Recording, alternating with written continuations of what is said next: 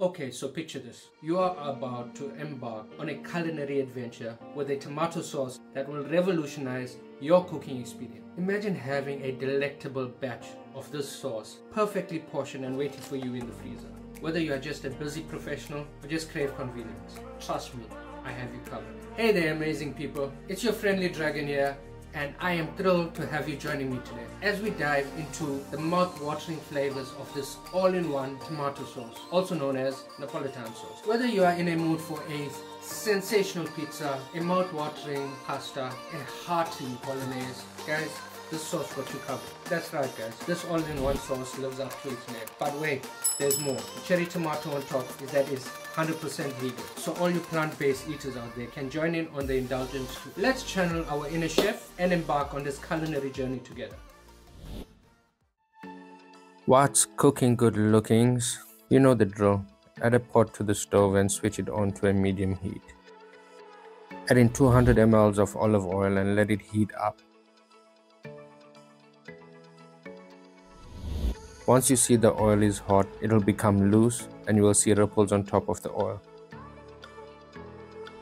Add in 400 grams of roughly chopped onions and let them swim in the jacuzzi of oil for about 5 minutes.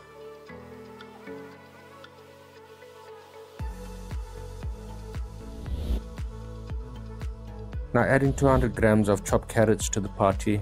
Let them get an oil massage till they soften up a bit, which will take around 5 minutes. Now add 80 grams of naked garlic and let that socialize with the onions and carrots for 5 minutes or so till they get to know each other well. Now that they have become friends, let's make the circle bigger with 150 grams of chopped celery, 150 grams of chopped leeks. Let them get to know each other for a further 5 to 10 minutes.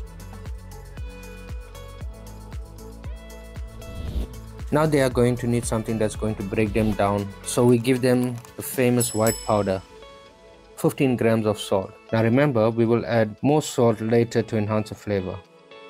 Now mellow the party out with 5 grams of thyme and mix that up so it can break down well.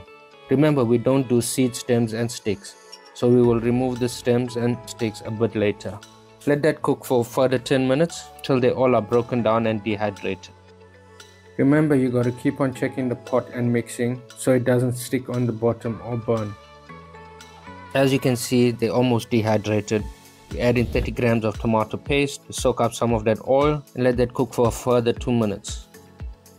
And guys, as always, I have the full recipe in the description below. Now as you can see, they need a wash down, so we give them a Virgin Mary, 1 kg of whole peeled tomatoes,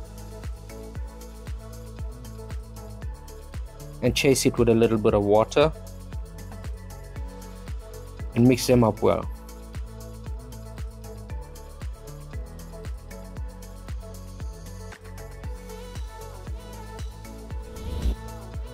Add in 800 grams of plum tomatoes just because we love extra umami, and mix it up well again. And because leafy greens are good for your diet, we add in 3 grams of oregano and a little more white powder for a pick-me-up in flavor. And we all need a spicy life, so 3 grams of fresh cracked black pepper to spice up their life. Mix well so everyone can get a little spice. Now give them a little more wash down to keep them hydrated because we are going to turn up the heat in the jacuzzi to a medium-high heat and let them bubble away for the next half hour till those tomatoes lose their weight and start disappearing. Not plump like me. Make sure you taste and then put a lid on it and let it break down, checking up every 5 minutes so it does not catch on the bottom and burn. If you are enjoying this video, go and click the like button so I can continue making videos that you enjoy. And if you are not subscribed to the channel yet, go and smash that subscribe and turn on the notification bell so you can be up to date on all my upcoming videos. Also, drop a comment letting me know what you think. I would really love to hear from you. As you can see, the tomatoes lost some weight. I am going to leave the lid off so the liquid can pull a Houdini on us and vanish approximately 10 minutes. Now as the sauce was cooking, I removed them sticks and stems so they won't be a problem a bit later. Remember, taste, taste, taste, as I keep on saying.